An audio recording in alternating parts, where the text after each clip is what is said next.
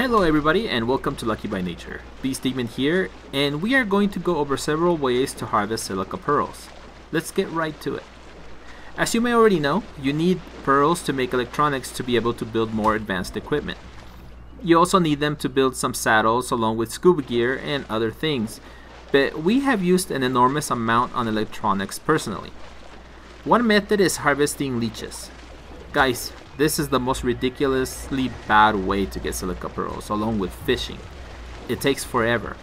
You may get lucky here and there, but I have spent a good amount of time on this swamp looking for leeches, and I have yet to get any Silica Pearls at all. You are better off going to the swamp cave, but even there, you will get very little amounts. So let's move on to the next method. Killing trilobites.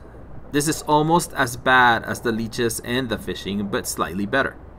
The angler is the best to harvest pearls from trilobites, and your pick is second best. And of course, depending on how good your pick is, you may get better amounts, but it's still a waste of time. Next method is a bit better. Raid the beaver dams. This is good because you can get other stuff like cementing paste, rare mushrooms, and flowers along with some Silica Pearls. But even if you get every single dam on the map, you will be lucky to come out with 300 to 400, but it is definitely better than the previous methods we have discussed. So moving on. You can go around to the snow biome along the shore and you will find a lot of clams. And that is a pretty decent way to harvest Silica Pearls. This is definitely a good option for beginners. Well, this one and the beaver dams. But now we will be moving on to a much more preferred way, or I should say ways of collecting this important resource. One of those ways is underwater resource caves. They are great because you can collect a lot of pearls along with crystal and oil. You can put a large storage box in each of the caves and make sure they're out of the way.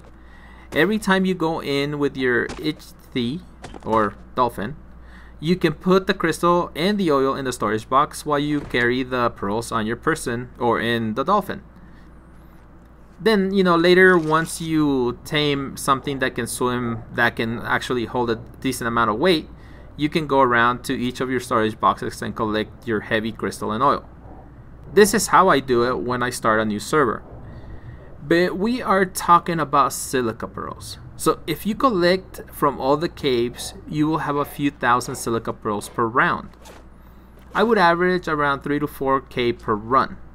Not bad, is it? Just a side note, some people do build little huts in the caves, and they fast travel to each cave and store their pearls in their storage box.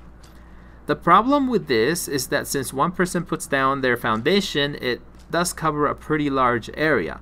Other people want to do the same, and so they try to find a spot within the cave, and before you know it, they're killing the resource spawns.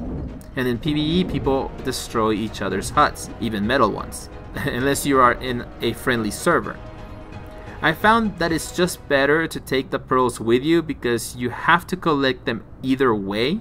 Because if you store them, you have to make your rounds to go and pick them up from the storage boxes, because you can't take them with you when you fast travel.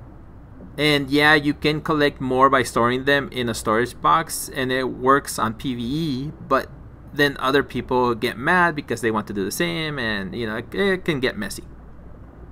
But now for the very best way to farm Silica Pearls. Tame yourself a high-level anglerfish. They already come with decent weight, so work on their melee and watch the way this baby collects Silica Pearls. Within 30 minutes, I usually collect around 20k.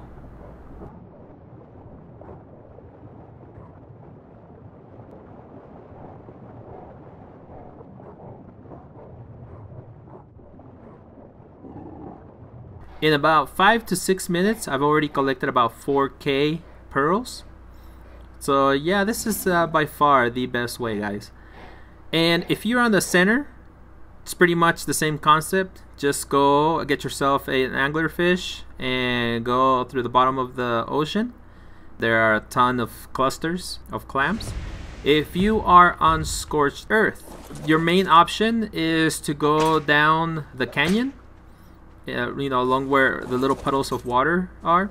Basically look for the greenish rocks. They look like those sand rocks. You're gonna see a lot of normal ones, but look for the greenish ones, and usually there's a cluster along with them. The greenish ones are clams, but there's also clams that look identical to, or you know, the same color as the sand rocks.